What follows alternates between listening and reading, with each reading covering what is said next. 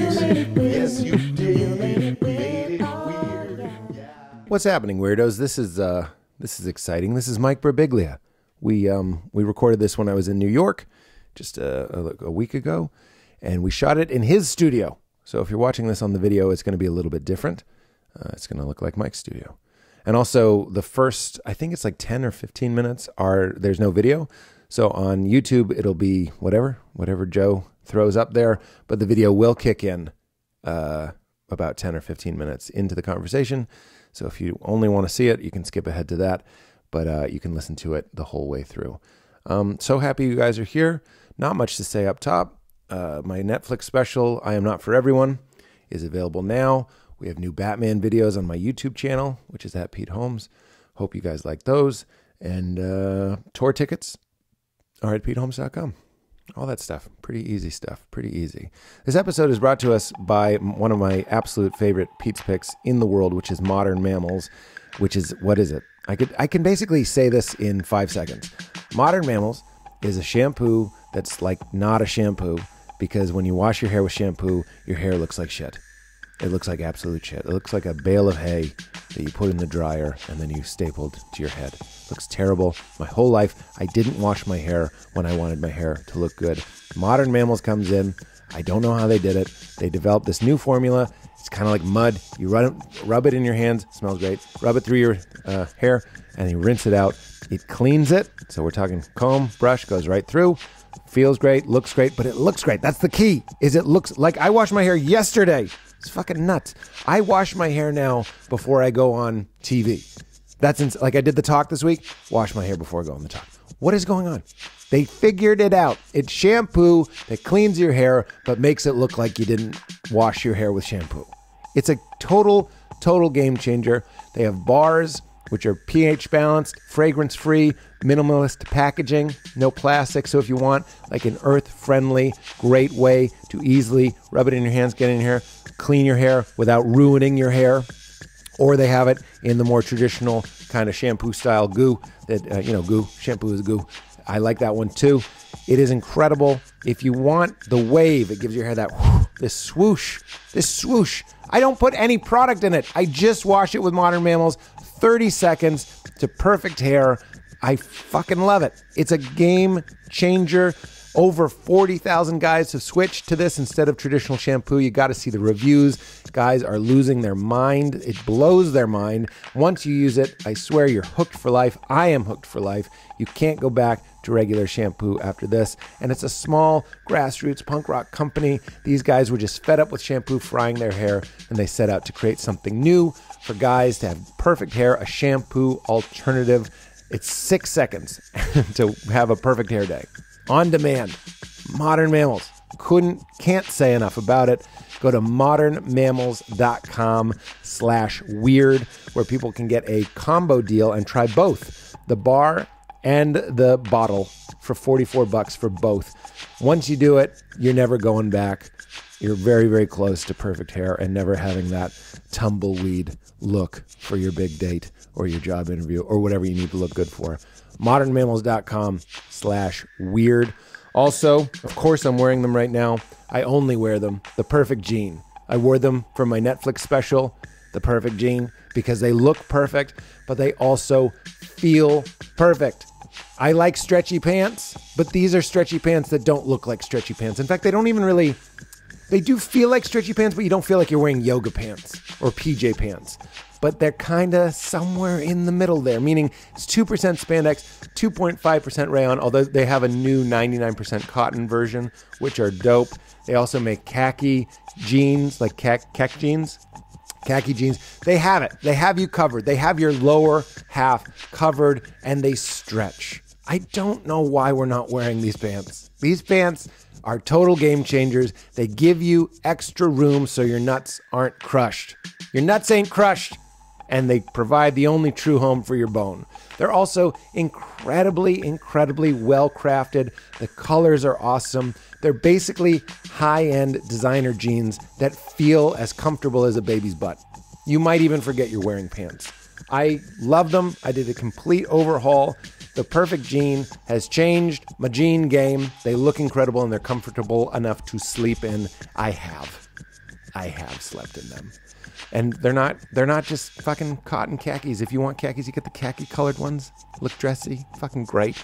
And spare your nuts, everybody. Spare your nuts. The perfect jean for the perfectly imperfect men. 20% off when you use code WEIRDO at checkout. Liberate your lower limbs with the one and only perfect jean.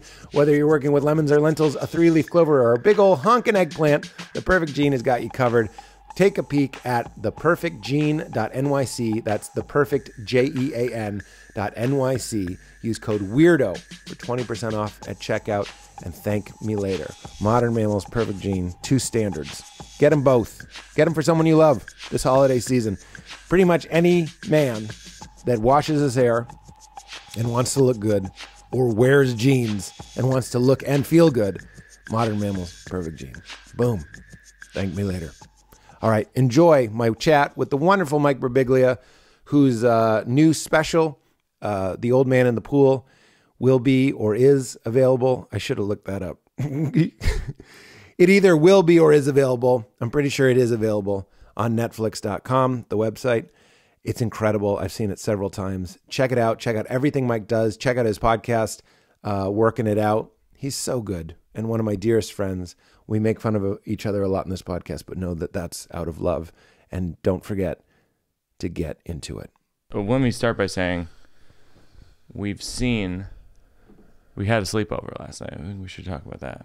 We did have a sleepover. I know it's your podcast, but we should no, talk I don't about mind, that. buddy. I could use a day off. You know what I mean?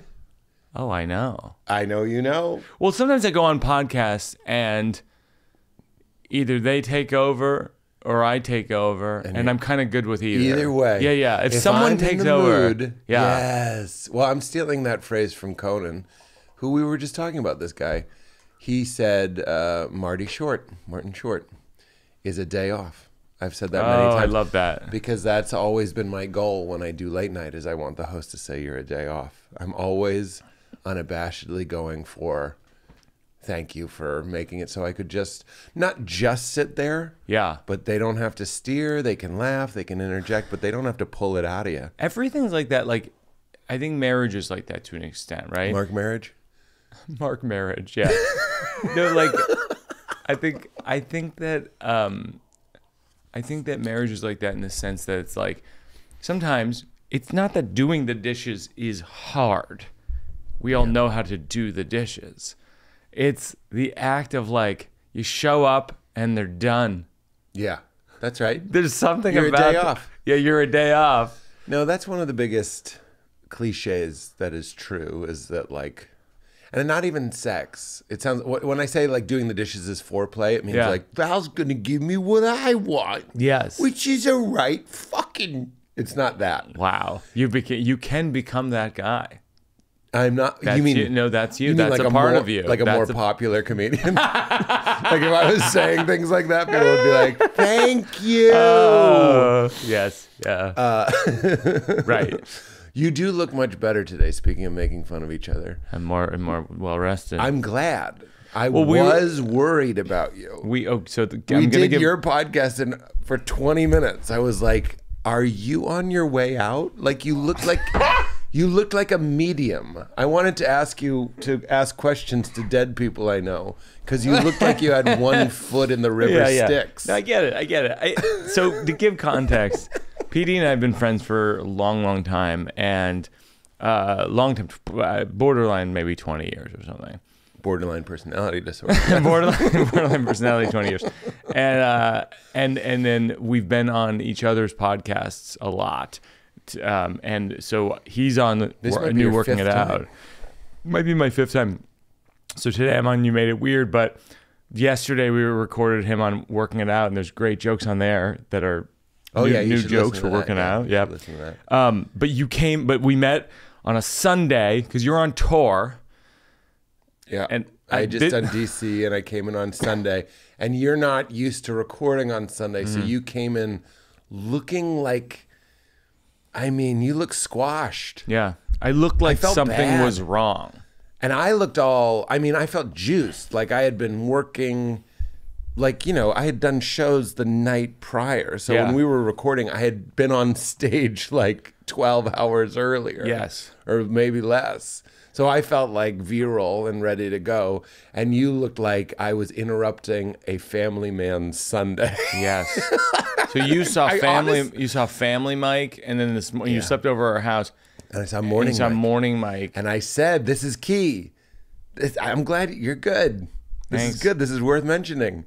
I saw you. I was on your little outdoor area. Yeah. And I saw you through the glass getting coffee or, shuffling around. Yeah.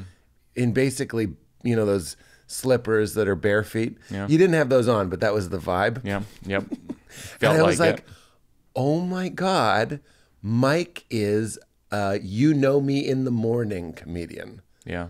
And we do. Yes. Like, what element does a comic let you into their life? Seinfeld, he had you over for dinner maybe or lunch? No, I never had No, I don't mean literally. I mean like his audience knows him in a suit. Oh, okay. You know what I mean? I follow the We metaphor. know you getting an Eggo out of the toaster. Oh, Like, that's what you're saying? That's what I'm saying. Oh, I didn't even follow that. I'm You saying were saying that before. It's kind of an indication of the intimacy level. Yeah. You go like, I'm a little tired. I'm a little raw. Right. Like, and I just need to kind of tell somebody I'm enjoying this. this story. I'm enjoying this impression. What's funny is you talk that way off stage too. We had dinner last night, and every once in a while, we're all kind of performing because it was a bunch of performers. I don't mean it as a bad thing. Yeah. But it'd come back to you and you'd be like, no, I know. And I'm like, wow. And then you'd tell this great, you had dinner with Marty Short. We're back. Yeah. What happened? Tell me about a dinner with Marty Short. We'll ask you about Old Man in the Pool, which premieres on Netflix. Yeah. And thank you. And thanks for, you probably saw Old Man in the Pool. Of course I did. 2 or 3 times probably. Of course I did. Yeah. I loved it. And it was fantastic. And there's a drawing of the set design, which I really appreciated. Oh. You're just so deliberate. Like, I feel like I'm out there. I'm a patch of wild growing Irish moss that every once in a while I'm like, look at that. It really looks beautiful. And you're out there making us all look dumb because you got like a bonsai tree and you're trimming it and you're putting clean white stones at the base. That's what I mean by the set design and the light design. The lights shift. And I'm sitting in the crowd going like, what the fuck? And you know what? Can I also give you another compliment? Oh, please. When we were, I was about to discredit myself and just be like, that was Seth Barish and Beowulf Barrett and Hannah and Aaron and all these designers. That's what all the curators do. They go, but I asked someone to do it. Yeah. Shut up. You still asked someone to do it. Right. You got help? Right. I'm not asking for help. And that was the other thing when we were doing bits. And I'm just so privileged to be your friend, is that I would tell you, like I'm working on a joke about thinking about getting a vasectomy. This is not a spoiler. You should still listen to Working It Out. It's great. But like you always, and in your own work, go towards the real thing. And I'm saying like, oh, having a child is so much harder than I thought.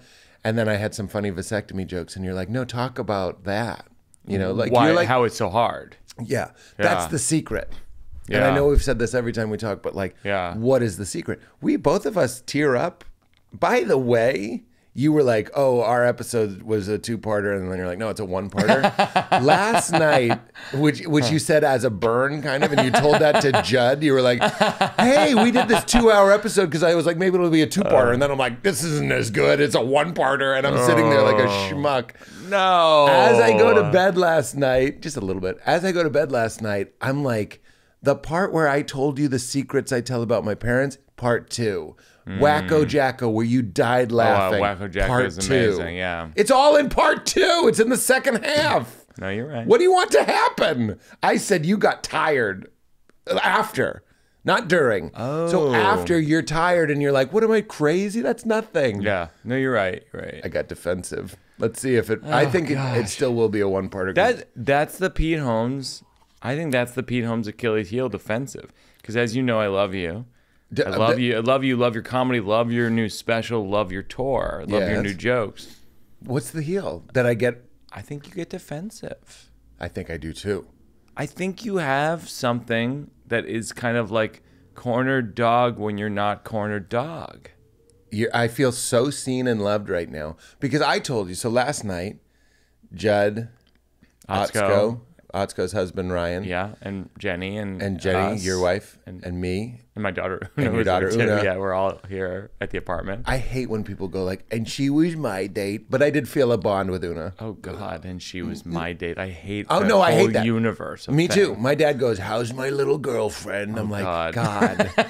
Stop it. Stop it. Please stop. Let me cut you off there. But we're not, that's a level of closeness we don't have. I can't be like, will you fucking stop? That's gross. I can't. I just have to be like, well, she's doing very well, sir. What I meant was I was enjoying Una. We were writing poems together. We were having laughs together. So I felt accompanied like a friend. She's pure joy. She's pure joy. That's all I mean. So any hoozle, what was I saying? Oh, so the cornered thing, we're going to bring it right back to you. But that I don't need that. No, I know, but this is your episode. Oh, okay. But as this is good audio of a friend lovingly saying like, hey, I said, hey, I noticed you look like you're going to die. You said it to my wife, and fortunately my daughter was nearby. Like, is Mike okay? But you look great right now. That's really funny. I needed some time to just get accustomed to how translucent you are. Oh, God. Well, you and I, and hopefully we won't do it again today, on my episode of Working It Out, we just burn each other for like 10 minutes straight. There's a lot of burning. We come at each other so hard. A lot of Bill Burr impressions, too.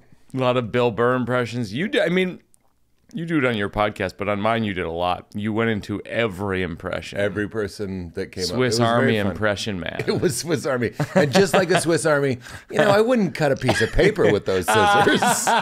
But, they are scissors. Yeah. Technically, they're scissors. Yeah. So anyway, my wound, and Val knows this, is if I start to feel like I'm vanishing, which is so weird because all of my metaphysical and spiritual pursuits is to come to peace with the idea that we're not special and then it's all just kind of like this one magnificent thing. Yeah. It's not about an individual identity.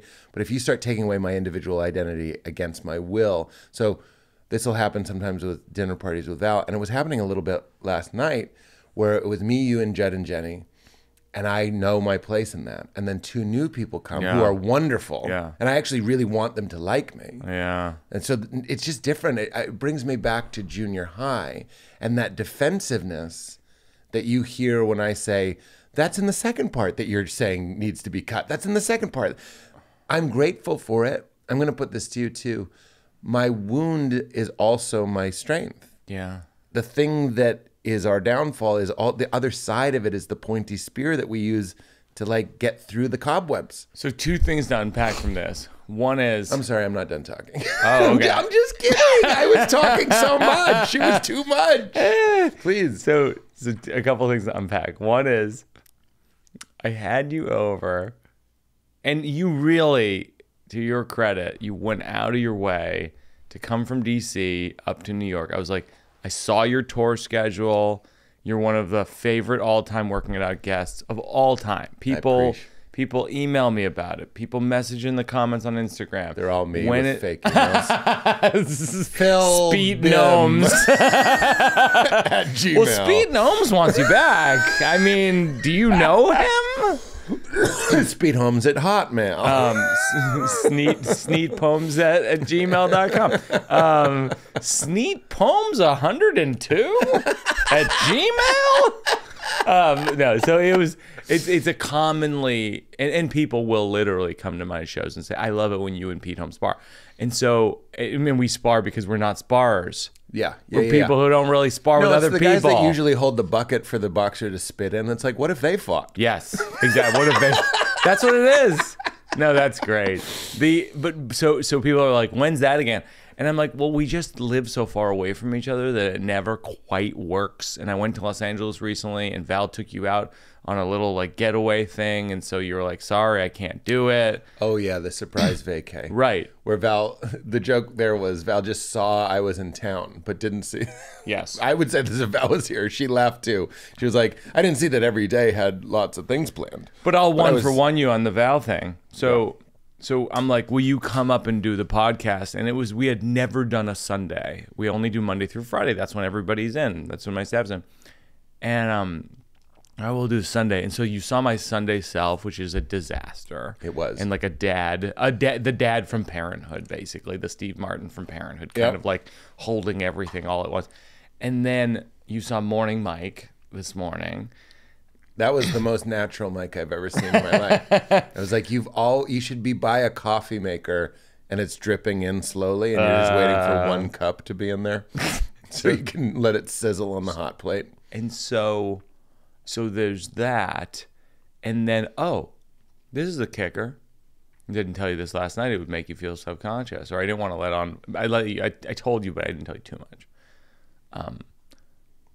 I forgot I invited you to stay overnight. So we finish our podcast recording. And you and I had text messages that were very loose. And so I'm going to contend that, but like, I could pull it up right now, but I don't have to. No. You can trust me when you said you can stay here, and I'd say that sounds great. Yes. So that happened. Because it's $800. No. I mean, New York hotels are it's crazy. Insane. But by the way, Holiday Inn, $800. It's every city right now, by the way. It's Chicago's like that. And there's no non-$800 option. Maybe DC is like that right now. But New York is particularly egregious. Hey, Gary. Oh, Gary man, you here. rushed. You're okay. You're Sorry okay. to rush everybody. Hi. It's my buck up. He has to catch a train at noon. Okay. Hi. We've been recording for this. We've been recording for this long. You guys long. are okay. It's all good. Yeah. Okay. It's all mellow. This will just be for a clip or something. It's so nice. Thank you for being here. Yeah. So we've been recording for 15 for Pete's show, and then the whatever video we get, we'll get, and we can also those lights. I know, it's nice, right? See, everything you're doing, and see, unlike your show, we're not going to edit this out. I like this. I like them to hear. We're going to cut it out and send it to you. Cut. We're going to send it to you. Cut is such a funny. You said it sort of mean. Like, I'm not kidding. You will not get this. No. We will. No, you won't. This is the show. My you show won't. is soda cans opening. No. Staff discussing. I can't allow it. You laughing. I can't allow it. Because, Mike, we got to hear, like, people need to know that there are comedians like you that employ other comedians, first of all, and that speak to them compassionately, kindly, and let them behind the curtain a little bit. Gary, get the fuck out of here! Turn the fucking camera on and get out of here! Gary's sweaty. He went up the stairs too fast. Mabel, close that closet! Mabel's. Sorry to be. It feels too personal to be checking your sweat levels, but Mabel's cool as a cuke. No, I know. Mabel's fine. Yeah. Mabel, Two at a time on the stairs. I pointed out before. Mabel is. Can I say unshakable. 22? It was 22. Never afraid. I'm like, I was more afraid when I was 22. I was afraid of everything. I got married when I was 22. Oh my God. Can you imagine? I can't believe that And you you got know what I married when used you were to say? 22. This is not how I really feel, but I remember after I got divorced, I was like, why didn't anyone stop me? Somebody stop me. Yeah, but you didn't have anyone in your life who would have stopped you. That's true. Because I'm thinking about who was in your life at that time, and it was a lot of people who were like, rah, rah, rah, Christianity. For sure. Yeah. Well, that's why you need a Mike Birbiglia.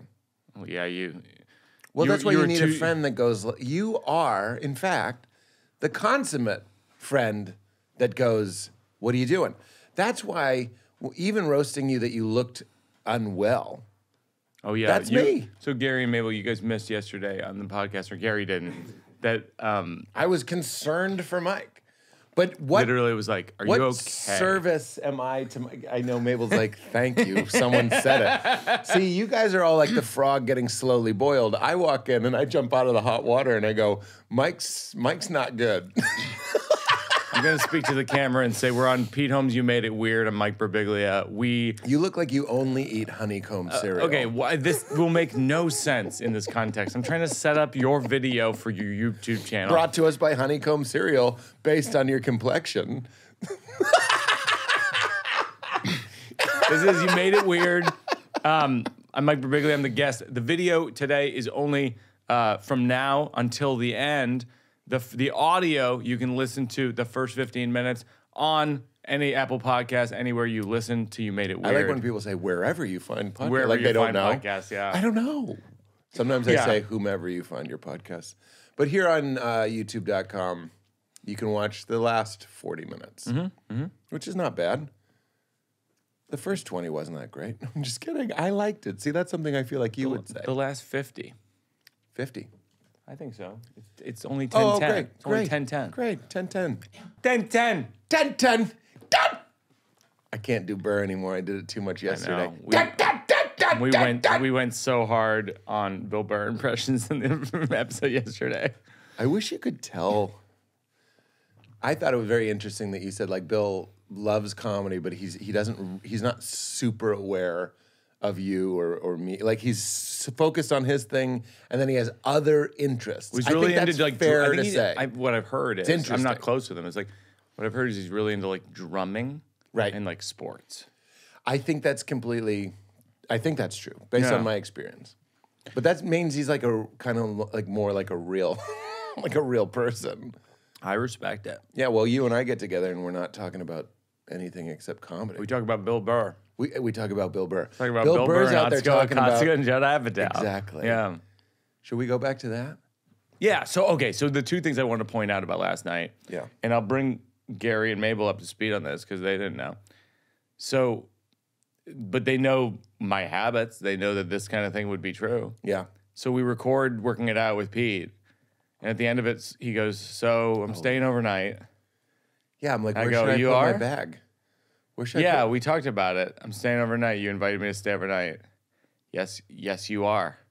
Yes, you are. No, I go down to you're Jen. flattering yourself. You weren't that good at it. You were like, oh, what I should have said was Marriott.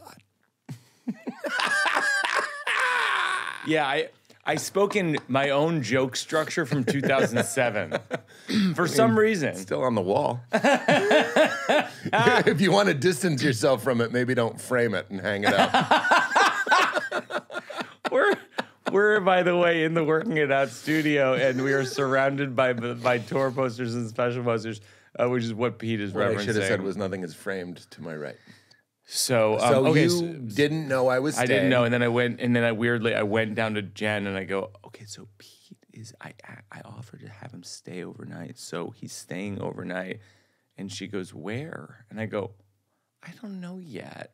He could you have a couch? Yeah, I go, he could stay in the office, but also I go, we could have Una sleep in our bedroom in the bonus bed on the floor, and then he could sleep in Una's bed, and then we had to measure Pete. And see if he would fit in Una's bed. Yeah, and he doesn't. Spoiler alert, he doesn't. But he slept there anyway. I don't fit in most beds. Me and Goldman aren't fitting in any beds. That's a wild thing. So I'm like Gulliver's Travels. So then I wake up and I'm pinned down by a tiny civilization most days. So part two of this is, you said to me, we're walking down these steps. You go, I'm staying overnight. I'm thinking to myself, okay, all right, so that's happening. And then you go, and I invited Judd Apatow over to have dinner. Okay. And I love Judd. He had come over the other night for dinner too. I invited Judd to have dinner, and we would meet here, and you were welcome to join if you wanted. Okay. It turned into a family style. And then I had invited Atsuko Akatsuka, who's a comedian friend who's been on Working Out a lot and has been on You Made It Weird, right? Mm-hmm. Yeah.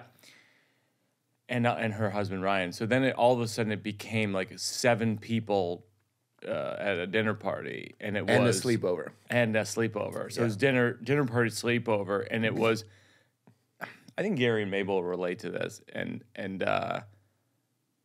the difference between, and I think this could be a bit, a 5-person dinner party and a 7-person dinner party, all of a sudden, totally different. That's exactly what I'm saying. And this is a bit, by the way. I don't even know what the jokes are, but you know it's a mark my words. It's like you steal that bit or I steal that bit and put it on stage, and that thing will work. People know. People know. You got 5 people. It's civil. Yeah. Seven people somehow 7, you're taking shifts. Well, somehow you're at There's the WWE. shifts. You're at like a monster truck. No, you're watching convention. different constellations of 3 momentarily take the focus. And you know what else happens with 7 that wasn't happening with 5? Lulls. Yeah. And they've timed it. Yeah, Psychologists have done studies. Yeah. Every 7 minutes, we would just be like, yeah.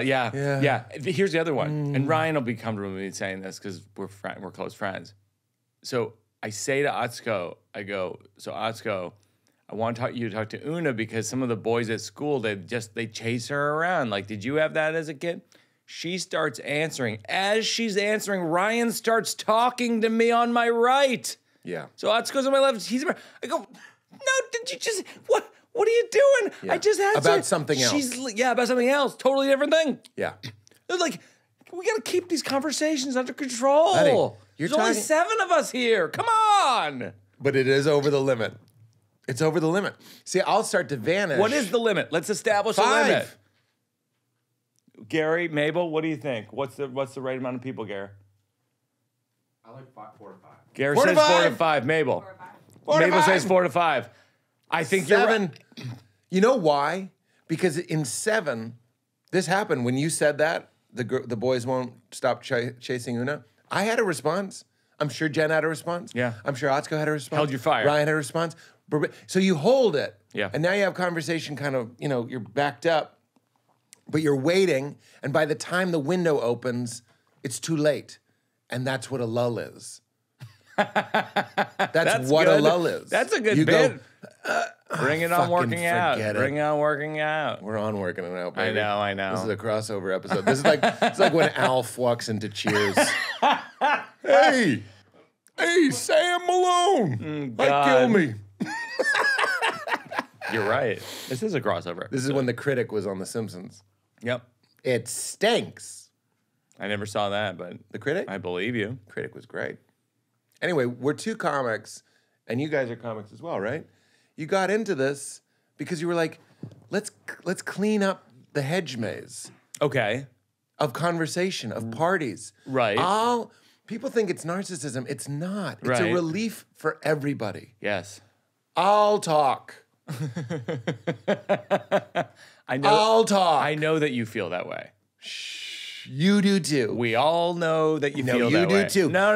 It's No, compassionate. How I'll dare think you? of an How dare you interesting do hour. you do too as an insult? You do too. You just got you do too'd. you just do got too. you do too'd. You because do you do too. too.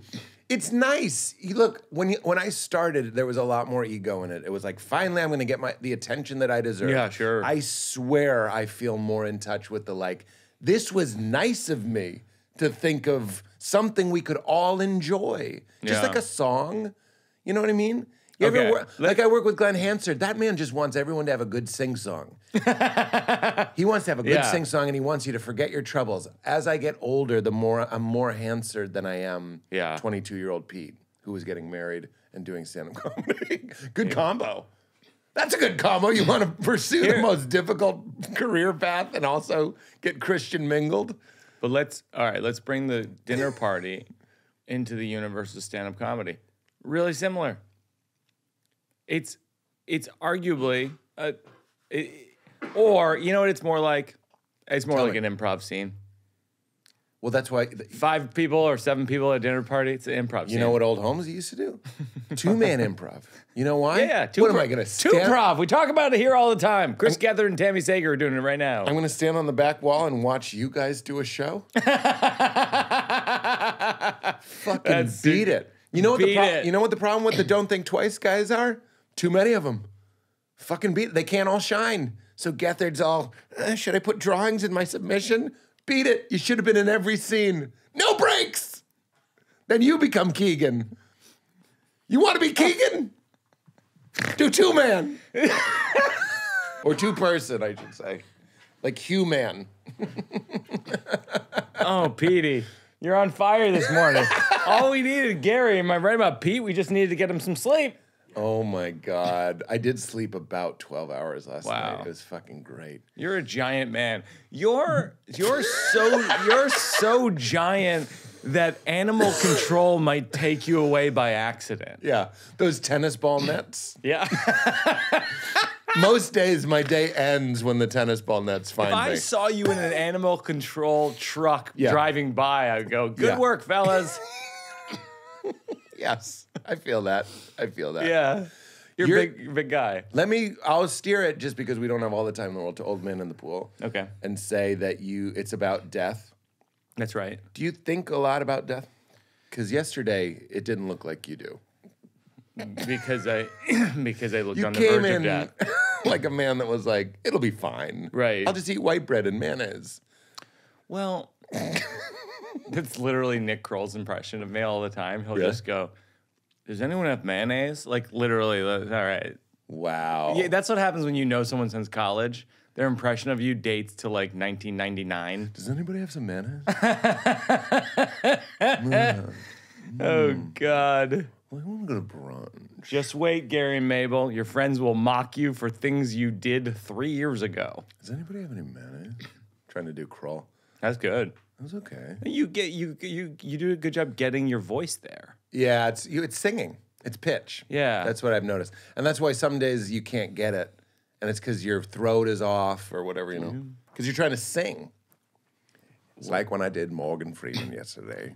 That's you know good. what I mean? That's pretty good. because my voice is warmed up and all that sort of stuff. But some days you try it and it comes out bad. That's interesting. Yeah. So death.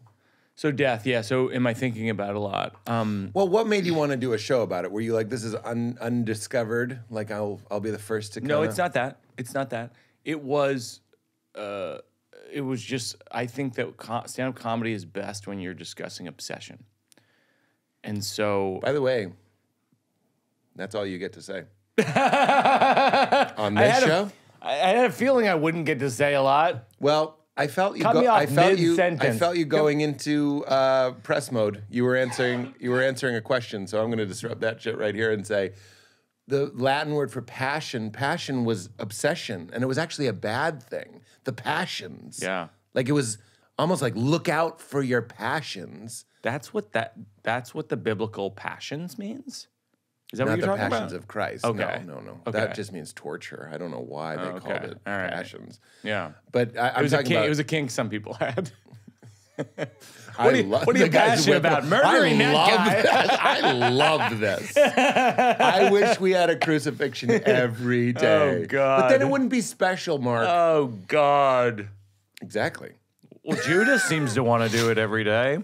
For what? Come on! 9 pieces of silver.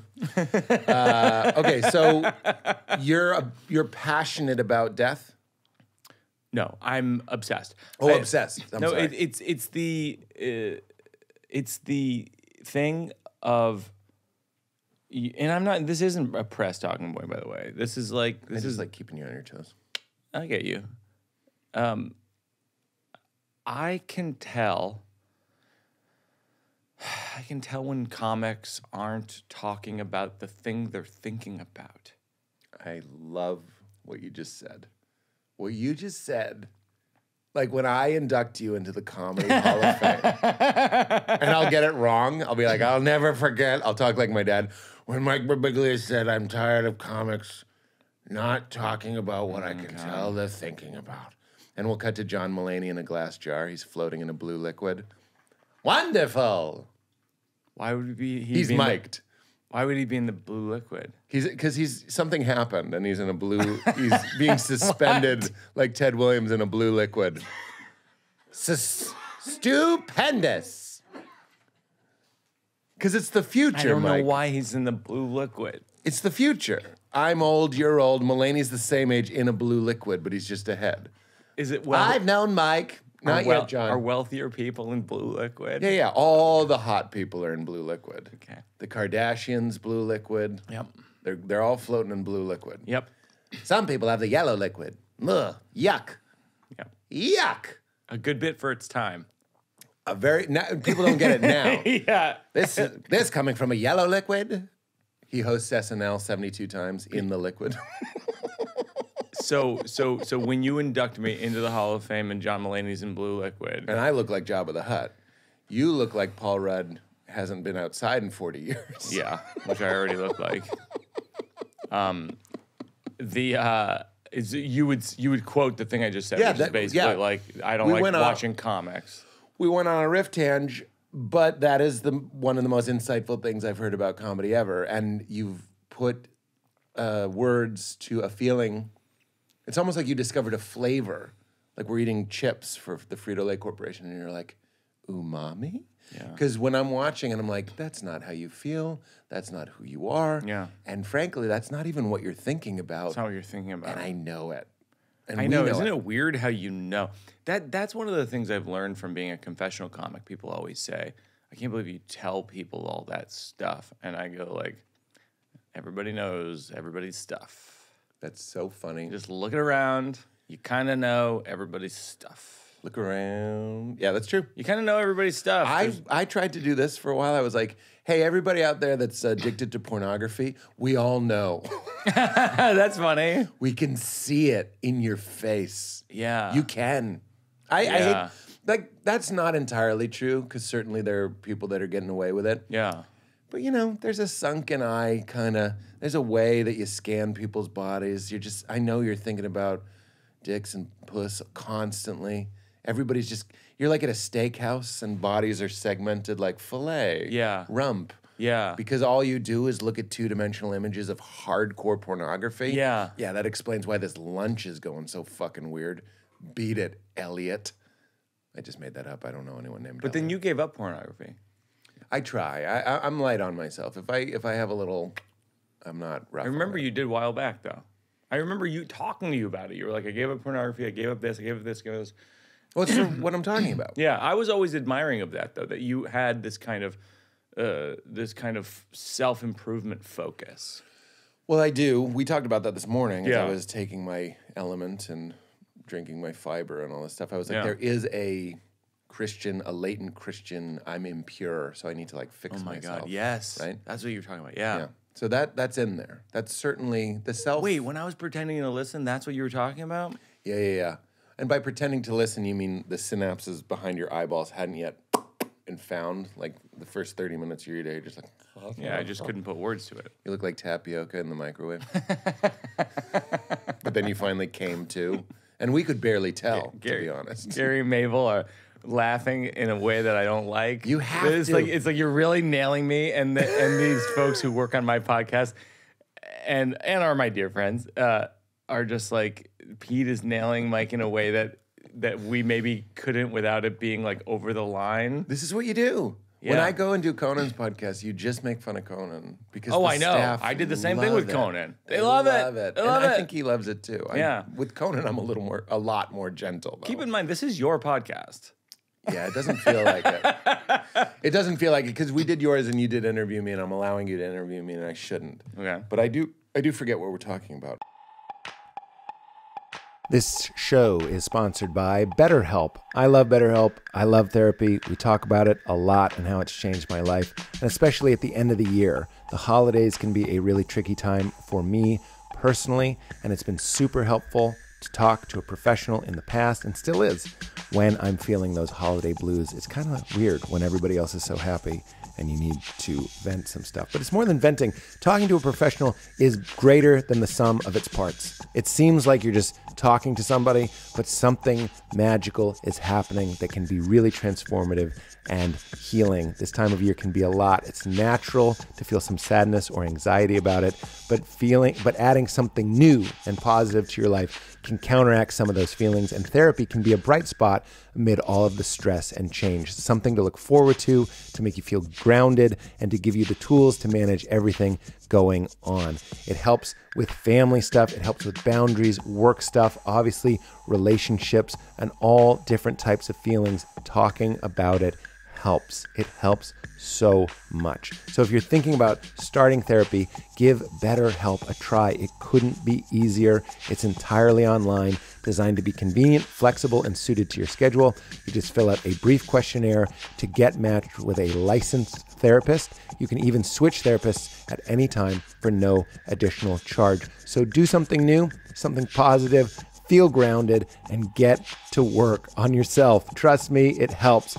Find your bright spot this season with BetterHelp. Visit betterhelp.com/weirdo today to get 10% off your first month. That's BetterHelp, HELP.com/weirdo for 10% off. Give yourself a little extra boost this holiday season. Also, we're brought to us by our friends at Ritual, the best and only multivitamin that I've ever taken that I actually take and feel ready to start my day. I talk to so many people about vitamins and they all kind of poo-poo it, like you just pee it out. You know when you take a multivitamin and your pee is just green and you're like, well, that appears to be all of the vitamins I just took? Ritual has figured it out. Not only is it completely traceable, it's allergen-free, it's got a minty taste, which I really enjoy, and can fill the gaps in a normal diet. It can fill those gaps. I can speak to that from my own visits to my doctor. Filling gaps really helps. You don't pee it out because it's got a delayed release. It waits until it's in your large intestine where they can actually be absorbed and get into you. So the delayed release takes care of that predator blood situation. Plus, I do a lot of fasting. If you've ever taken zinc on an empty stomach, you know it'll make you barf. Your stomach does not want it. The delayed release takes care of that. Ritual is the perfect multivitamin to take when you're fasting. First of all, to get some of those nutrients in you while you're not eating, but it also won't upset your stomach. It's specifically developed multivitamin with key high-quality nutrients in a bioavailable form that are clean. Ritual is a new type of 2-a-day, helping support a healthy heart with omega-3 DHA, to normal muscle function, to normal immune function with vitamin D3. This small step can have a major impact. It's traceable, it's vegan-friendly, non-GMO, sugar-free, gluten-free, major allergen-free, and as I said, delayed release designed to make it gentle on an empty stomach, and it even has a minty essence, which makes it fun and a pleasure to take. Essential for Men is a quality multivitamin from a company you can actually trust. And get this, Ritual is offering weirdos 30% off your first month. During your first month, visit ritual.com/weird. That's ritual.com/weird. Do something to support the show. Do something to support your body. BetterHelp, Ritual, get into it. All right, let's get back to Mike Birbiglia. I'm one of those people. I have a friend who, but also this ties into death. For sure. Go ahead, tell me. So in other words, like you were saying, like why do you talk about why did you start talking about death? I started working on this special like 4 years ago. Yeah, and it was just an obsession. It was what I was interested in. I'm sure you find this with bits.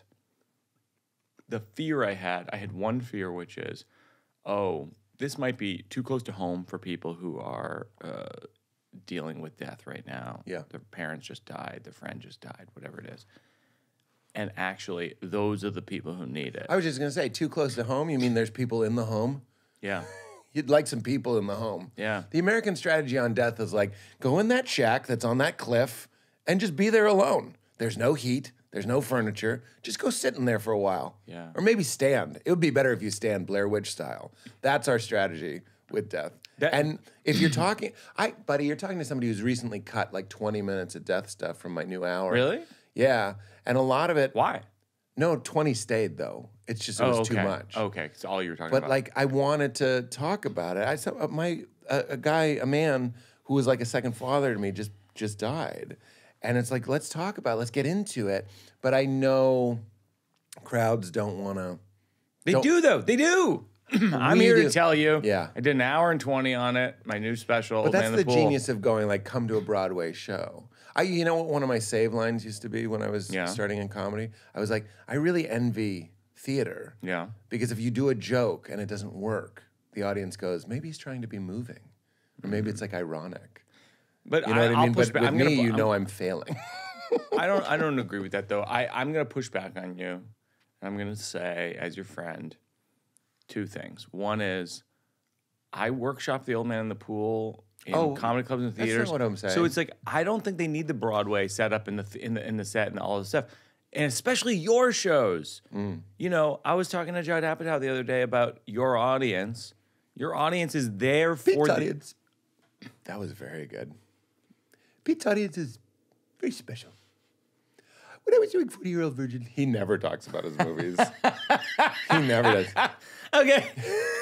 So he was talking to me about how he was at one of your shows and your audiences are just like, you know, because you wrote a book, Comedy, Sex, God, et cetera. Like they're interested in your relationship to religion. They're interested in your relationship to existentialism, and jokes, et cetera. So like this idea that you're saying, you're imposing on yourself this restriction on your act right now of like, oh, I can't do that. But I'm in the middle, which is actually a great place to be. Let me tell you, Judd's talking about my Largo show. Yeah. When I go and do DC, every show there's at least 30% randos that are just like, it's the E-Trade baby, right, or whatever. So, and then I start going that's like, a hook. Sometimes the club uses it. And I go like, I start talking about it. I just feel it. And you know what? Matt McCarthy always says this too. He goes, maybe you're uncomfortable. You know, like I impose it on them. That's what I'm saying. Yeah. That's what I'm saying. But you're a good friend because when you and Judd said that, I was like, oh no, my new hour, I'm not trying to be formulaic, but I'm like, I don't have a new God joke. Do you want to hear my premise? Kind of working it out. Please, yeah. I go, my God is love. And I really miss the old one. My God is so loving, the God that I believe in now. Yeah. So the ground of being. Accepting, neutral actually. Yeah. Just made of love in the way that water's made of wet. Yeah. My God won't talk shit. He's not mad at me. It's a snooze. Yeah. Like I miss the God that was dramatic Old me. Testament God. That was like he jerked off again and they send the angels to fucking get me. It was like Jason Bourne movie. Yes. And now my God, you sit in a bar with him and you're like, fucking Mike Birbiglia, right? He's always giving me shit. And he's like, Mike's doing his best. I love that God. Mike's doing his best. I like Mike. And when I'm in my heart, that's how I feel about everybody. Right. You know what I'm saying? Like I go like, I don't want Bill Maher to believe in God. I'm like, look at that. Perfect peace. Perfect peace. He defines the others. You know, we all define one another. Bill Maher's atheism defines my theism. You know what I mean? But we only want one side of the coin. Fuck off. That was the faith I grew up in. It's like, what if the whole field was daisies? Right. And I'm like, no, it's thorns, it's weeds, it's funny. It's everything. You and I were talking about this morning. Someone asked me, do I believe in ghosts? Do I believe in Loch Ness Monster, this and that? Like, sure. I don't know. Yeah. Like, that's my answer to like, anything that is outside of the parameters of the thing that culture believes in as an accepted, I just go like, if 5 people came up to me and they say, I just saw a monster, it's 100 feet tall, I wouldn't go, no, you didn't. I'd go like, tell me more about that. Yeah. I didn't see that, but I don't think that you have a motivation to come over to me and tell me there's a 100-foot monster. Yeah. Like, why would you do that? Yeah. I love that. Because you know what I feel when I hear that is there's a certain humility when you recognize that consciousness, awareness that's looking at your eyes right now. It's like how do you know what you're hearing? Because you are aware. Yeah. Right? So that is a miracle. And I've said this a million times, but it's almost over. I think it's so funny that we're like pens. It's almost over. That's what I always warn people. I'm like, if it sounds like I'm repeating myself, at least I'm almost done. Oh God. It's like we're magical pens filled with this miraculous fluid. However you want to picture this, it could be golden and molten. It's amazing. It's blinding light. Yeah. And so many of us use that ink to write, this is bullshit, which is so funny. Oh, I love that. The mechanism. This is great. With which you are yours? determining. Of course it is. Yeah, and you're telling me you're not saying that on stage? Oh, you think that's a bit? Yes. Give me that pen. Are you kidding me? Come on. What are we doing? All right, so we have Mike's doing his best. We had Jason Bourne. I heard Mabel laugh at that. And Magic Pen. Magic Pen. This is bullshit. But that's what you're saying is, it's kind of what I've said in another bit. It's like nothing really makes sense. So like, why would anything be any weirder than this? Every time I wake up in the night to pee, I go, oh, right. I'm in this. Like, oh, what? And a lot of us... Because you're like, oh my God, I'm in this body. I'm in this body, I'm in this that world. has to like excrete water. And you know what I say most times when I pee? I go, in this dream, you can pee. That's Because funny. in your dreams. That's a good bit too, by the way. In this dream, you can pee. You're one of these people. Mulaney's like this too. When I first met Mulaney, Brilliant. God. Floating in the Barbasol. I love it. Oh my God. I'm being preserved. Oh my God. Sarah Sherman did an impression of Mulaney on SNL the other night. That was very, very funny. We watched it. Yeah. As a very, group. very funny. I hope Sarah Squirm.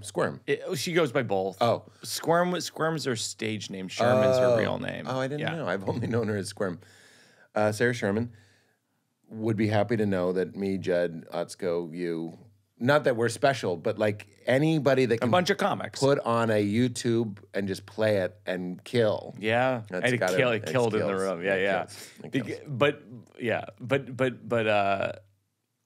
I'm sorry. You were saying I cut you off. No, I said you can pee in this dream.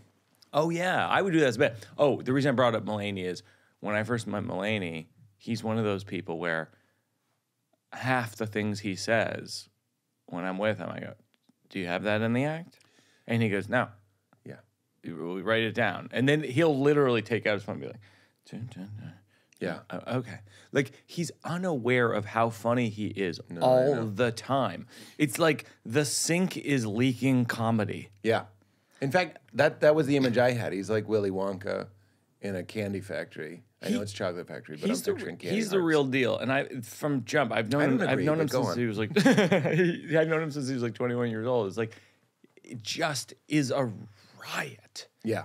Just is a riot of observations, and it honestly is. I think he can't shut his brain off. Yeah.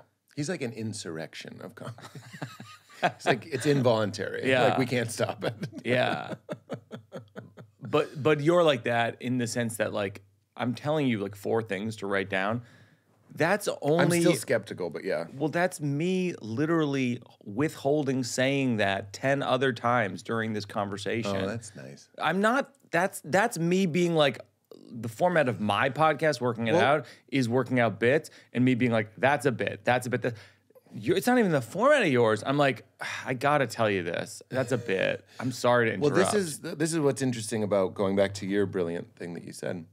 Comics are often clearly not saying what they're actually thinking and feeling. One of the great things about podcasting, but also just friendship and conversation, and why you can't do this in a vacuum, and why we inherently don't trust comics that don't hang. Yeah. Never hang. Oh, that's interesting. And never hang. They You're- never you're in- hang you're- comics. You're in a rental car and they're not shooting the shit with you. I've had that. They're just on their phone or something, and you're Oh like, my God. "What are we doing?" Like, Why would you look, talk I'm about all- Aziz like that? Just kidding. I loved opening for you. It was the highlight of my life. I'm sorry, I have social anxiety. I can't talk to you in the car. I'm on my phone. The battery died 20 minutes ago. I'm looking at a black screen. No. Now I got a flip phone. Now I got a flip phone because it's a problem. Kanye. Oh my God. I can watch this all day. You're about to. Yeah, I can't exactly. stop. But that, we know it's not created in a vacuum. So sometimes these conversations, and what's so great about your podcast, is you need someone from the outside, like a therapist. Yeah. That goes, you go to a marriage counselor, they're like a doctor, and they go, this is where the issue's in your pancreas. Yeah. And you didn't know. And sometimes a comic goes, it's like what you did with my vasectomy thing. It's like, actually the joke is kind of about How hard it is. parenting is Yeah. ungodly difficult. Yeah. And I know it's a cliche to tack this on, but I have to. It's like, it's my favorite thing. It's the only thing. Yeah. It's my only thing. I Yeah. love it more than anything. And Val and I sometimes look at each other like, it's like Saving Private Ryan. And I'm like, why did I turn down the cigarettes? Remember that moment? Yeah. He's like, they were giving out free cigarettes, and I said I don't smoke. It's like everybody smokes. Well, that's in the, war. that's the joke Jenny and I'll always say about Jenny and I worked on the New One special, which is also a book. It's called The New One. It's all, if people don't know, because Edit that out. if people don't know, it's a book and a special that has Jen's poetry and my comedy about how, I never wanted to have a child and all the reasons I never want to have a child and how I was right and then how I was wrong. And then Jen's perspective, which is expressed through poetry because she's an introvert and she expresses herself through poetry. And it intertwines with that. And a lot of times people will ask us, how is Una, your daughter, going to feel about this? And we always say, like, she knows and she just doesn't even believe it's true because she can't imagine a universe where the person, where I, this completely doting father who's completely obsessed with every tennis stroke she takes and cartwheel she makes, would not want to have a child. She can't conceive of that. Right. Yeah. Oh, I love that. It's also she laughs. Right in that she area. Starts laughing when we bring it up. She knows. See, what we're saying is, children like you and I, we all experience some form. I know the word gets overused, but of trauma, of something that was not ideal. And we know what it's like to be in situations where we know, but no one's talking about it. Yeah. And that is unacceptable. Yeah. And that's a wonderful thing to say, that you can turn the tide of a pattern like that. Yeah. You can make the army march the other way. This isn't my family, and I would tell you if it was, but there are so many families that I've seen or people have asked about. I just did Moshe and Natasha's podcast. Somebody called in with a question like this. Families have narratives. Families have mythologies. And when a new person comes in, like you marry somebody and they show up, sometimes they're like, they didn't get the script. Yeah. And they are like, is he having a third bottle of wine? and you recognize, this is why David Lynch movies and the attack of the robot people and all these things, it's like, that's us. You think zombies don't exist? You're this person, that's a zombie that's pretending that they don't see something, or vampires don't exist. People who drain and hoard, that's the 1%. You know what I mean? These. No, this is why there's a whole other ball of wax about movies right now. This is why a lot of people are saying that movies right now are less realistic and they're more based on abstract universes and worlds because people don't want to, they want to escape from what's happening right now, which is horrible. I thought it was because we need the Guardians of the Galaxy to go into another planet where everything's a drawer and there's bubbles and aliens, because that's what the internet feels like. See, I don't know which comes first, Leela being interested in Ninja Turtles and being introduced to violence, or Leela having like a Jungian archetype of violence, a propensity, a model of aggression that she's dreaming about, and she needs reflected back to her to interpret it and distance herself from it and process it. So which comes first, Raphael kicking Shredder or Leela kicking the shredder of a child? You know when you pick up your kid from school and you're like, oh, this is Lord of the Flies. You know what I mean? Like someone just took her ball and ran away. Oh, someone just sneezed on her hair. I'm like, this is like prison. Yeah. You know what I mean? So she has those feelings and she doesn't know what to do with them. She watches the Ninja Turtles and she's like, right, there's a force in me that can fight those aggressions, that can push them away. There's two things at war inside of us. So we're sort of lenient in that way. I'm not going to let her watch it, but like at the same point, why do grown-ups watch it? Right. Because you probably want to like, kill someone in your family and you don't know how you feel about that. Or whatever it might be. In your family, who is it that you want to kill? Not literally, but we all know what it's like. Who is it? I have dreams that I'm fighting my dad a lot. I mean, that's a dream. And sometimes it's my brother. I love these guys. I do. Yeah. I'm being real. Yeah, I know. And I wake up and I feel that like, what's going on? I had a dream the other night that I was hitting my brother with a set of car keys. I'm hitting him on the head. And I'm like, what was that? And then I watch a movie that gets into that muck. And I go, oh, thank you. Why? Look at our art. It's so weird. I don't like horror movies very much. Like, I don't consume them. I like the ones I've seen, whatever. But why? It's such an interesting loophole that we have as a society that we're like pretty careful about what you can say. I'm with it. I get it. That's triggering. That's offensive. But we'll also flock in record numbers to a movie where like someone decapitates a horse and fucks the non-head side. Yeah. And we're like, yeah, Saw is back. And it's like weird. But that to me is this remnant of a tribal understanding of sometimes someone puts on the wicked red mask and they took a dump on the fire last night and it healed me for some reason. Yeah.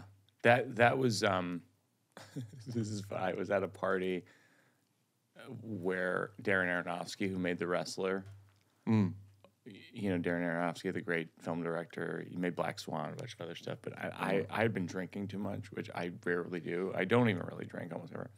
You look like you should have a Pedialyte, to be honest. Like, I'd love to get you some Ensure. Oh my God. Something with phytonutrients. Okay. So that wasn't what my story is about, but I was so drunk that I asked Darren Aronofsky, I'm like, at the end of The Wrestler, why does he have to die? And it's so, like, I think of myself as not the person who walks up to the director of The Wrestler and asks him a question that he doesn't really want to talk about. Yeah. But what did he say? Because he dies so that the audience can experience it but not have to live it. Precisely. And that's it. That's right. We want a third-person death. Yeah. That's what third-person death. You'll never see I don't think you'll see many movies. It's one of the reasons why The Sopranos was so jarring, because it was a first-person death. You know what I mean? It was from his perspective. It went black, and we hated that. Right. We want our deaths third person because that's what we want our own death to be. It's like Woody Allen. I'm not afraid of death. I just don't want to be there when it happens. We want to be a depersonalized observer of our own death. Like, I don't mind seeing Pete get hit by a bus, but to be in his head, like that's not fun. It's one of the reasons why VR is so jarring. That's with Old Man in the Pool. That was the goal, was to, how can we laugh about the thing that we're not laughing about in a way that doesn't feel contrived. That was my goal. I mean, there's like a handful of times in the show where I talk about people close to me dying, my family going through medical issues, near-death medical issues, my grandfather dying, etc. And it's like, I think that the thing that you're describing about horror movies and extreme things, it's the same appeal in a certain way. Is the reason why people like it is because they're going through the thing with me, and at the end they walk out and they're like, "Oh, I feel some gratitude about my existence right now." Every night I die, every morning I'm reborn is a nice one for me. Was that on like the back of like a cocktail napkin or something? You wouldn't know it because it wasn't on the back of a pack of ramen noodles that you put chicken powder on. What do you mean by that? And go, Jen, I had a good meal today. It was very lean, and I slurped it up. And I think the doctor says I have another couple weeks. Who is this an impression of? I ate some ramen noodles because I'm on a high-carb diet. But who's the impression of? I don't even get it. Not even doing you anymore. Because it takes too long to actually do you. It's too drawn out. Like, I want to do it, but I don't want to ruin the comedy. It takes too long. I'd slip into your voice, but I don't want to ruin the comedy. The burn you said of me on my podcast once is I'm like a podcast at half speed. Yeah, you are. You are a slow boy. But you know what? I get off stage and I go, oh, thank God I went slow. I'm always trying to go slower. You might want to take a note from me and go the other way. Just kidding. You're perfect. To end, we have to end? No, I'll tell you exactly what's going on. So you have like to get 5 to minutes. You have to get to the train station. Right now, by the way, it says 24 minutes, which means if you left at 11 in 10 minutes from now, you'd be there at 11:24. I scheduled the ride share. Okay. I won't say which one I used for fear that there's always some scam. You know what I mean? Of course. You don't know. Sometimes you go like, I just Amazon that. People are like, oh. Like, Yes. I didn't know. No, I know. I didn't know. Yeah. We know, though. That's one of the things we know that we don't know. We all walk into apartments and it looks like they just moved in because there's so many Amazon boxes. Yeah, I think that's true. We're all just looking the other way on that. So we're an hour into this podcast. Is there any moment where I'm going to talk? You're very funny. Well, if we can Hey, get one of if those people can things just write that in you the- blow like a fire with to like encourage the flame, if we could stick that in you and maybe we could make you talk, reanimate you. So if people in the comments section of Apple Podcasts could just go right now and just say, why doesn't Pete Holmes let Mike Birbiglia talk? That would be really helpful. if Thank we're you so much. at my sore subjects, also say, why does he laugh at his own jokes? What are yours? What are yours? What gets your goat? Because real quick, I interrupt and jive because I'm like, if you want to listen to a fucking stale-ass interview, listen to Mike Birbiglia on any other podcast. If you want information, go to Wikipedia. I'm sorry, what did you just say? What? What did you just say? What do you mean? Repeat what you just said. If you want like a straight-ahead interview with Mike Birbiglia, listen to any other podcast. But what do you get on this? Just you talking? Very good. When you were Ant-Man and you reanimated to a regular size, why didn't your liver grow back? Like you seem to not be processing toxins. Why didn't your liver grow back? What I'm saying is Cruel. it's a piece of conversation art. There you go. And I laugh at my own There jokes. you go. What? There you go. And then the other thing, why do I laugh at my own jokes? We were talking about this last night, how you said you had a friend who watched my special and were like, he laughs at his own Mabel's jokes. mom. Mabel's mom, which is fine. Which is fine. Can we keep it in? Yeah, All right. of Mabel's course. mom. Mabel's mom. Like What's your mom's like name? the special. Mabel Tracy. like the special. Mabel's mom said, like the special. Why does he laugh at his No, own it's fine. jokes? It's fine. And to Mabel's mom, Tracy, and to everyone who are, I hear the caring in there. You know what I mean? There's some care. There's some interest in comedy and what's good. Pull and that away, sure. taste. Yeah, take that out. But I said to you, I go, I've tried it both ways. Yeah. And everything I'm Yeah. doing is to delight you. Everything. Oh, is that what it is? Nothing we can do? I don't think we're picking it up. These are unidirectional microphones. Okay. Yeah. Okay. So anyway, everything I do on stage is to delight you. It's all this benevolent trick to get us to a Right. joy place. You've done it and both I've ways. done it both ways. Yeah, You yeah. think I can't stop myself from laughing? I can. And I don't. Yeah. Because it's better if I do. Yeah. And I like doing it as well. So everybody There it is, wins. Tracy. There it is, Tracy. We dedicate this What to were you. you saying, though? You were about to... Oh, I was going to say this.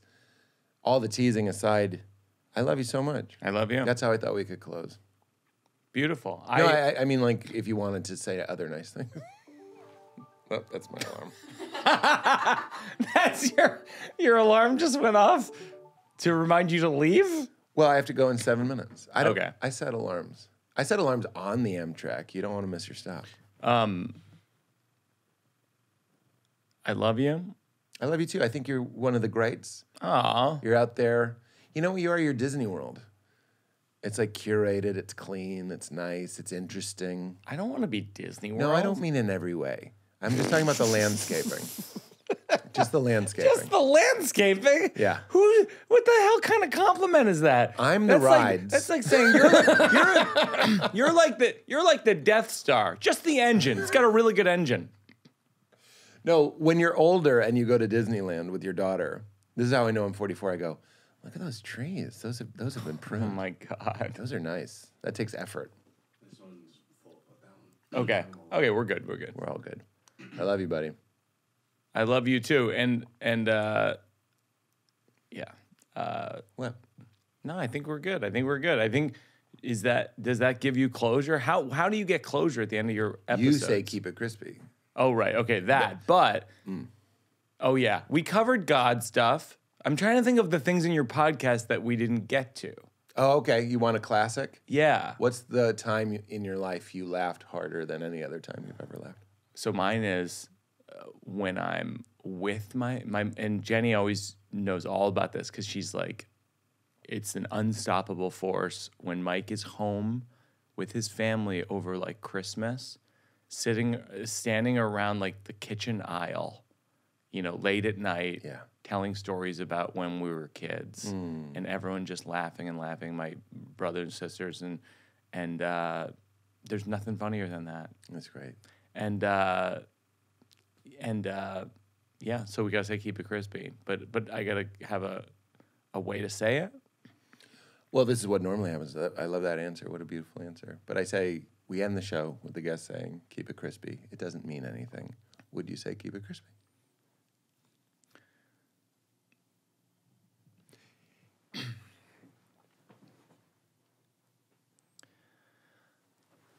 I'm trying to capture you on stage. Why aren't you laughing? I'm saying keep it crispy. I'm saying it. Keep it crispy. Can I pitch a line? Yeah. If I was in the crowd, I'd be losing my mind right now. That's right. Yeah. Keep it crispy.